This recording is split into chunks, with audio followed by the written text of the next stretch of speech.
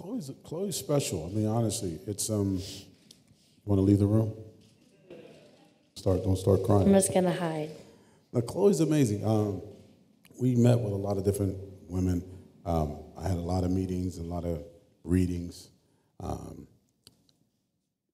Amy Pascal at Sony said, "Have you met Chloe?" And I was like, "No, I never met her. You know, I knew her from Hugo's, you know, the little girl in Hugo and stuff, and her other work." And I was thinking, "How young is she?" And she goes, "Yeah, you should meet her. She's special." I was like, "Yeah, of course, I'd love to meet her." And then Chloe came over to the office and walked in the room, and immediately it's something about Chloe. You know, when she comes in the room, I mean, as you can see, she's very poised and very confident. And were you 15 or 16 when you walked in the room? 15 when I walked in. So 15 years old, she walks in the room. She was very clear about her thoughts on the script and the material. We sat and talked for maybe an hour and a half. I don't even remember how long. And it was very comfortable and easy.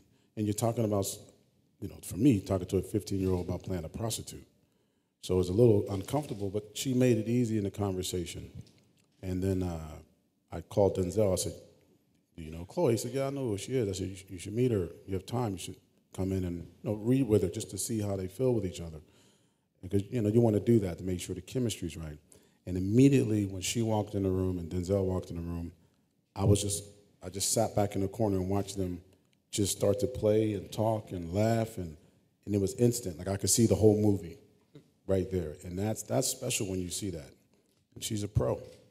And not to put you on the spot now and vice versa or the other way, but I mean, what did you think, like, you kind of mentioned this too before, but I mean, what did you think of, like, you know, Antoine's directing style and stuff? Like, what surprised you, I guess, working with him?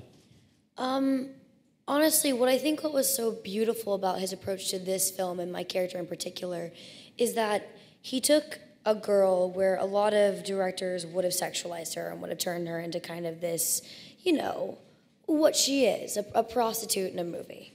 And what he did and the way he approached it and the way I got this feeling from him in our first meeting together is that he didn't want to use her in that way. He didn't want her, you know, to show what she was doing when she walked outside of that diner. He wanted to see the young girl who wants to be the singer, the young girl who has a dream, who has a fire inside of her in that diner. And that hit me so hard because as a young girl in a business, I've felt, you know, like people have tried to sexualize me before from the time I was 13 on. And I was always going like, oh my God, like what's happening? And then when you step into a role like this, it's a very special role. And to put a girl at the real age of the character in a role is really iffy because you don't know how the audience is going to respond. You don't know how anyone's going to respond. And he took a huge risk casting me at 16 as Alina or Terry. And it just felt so real and not like I was just some plot device.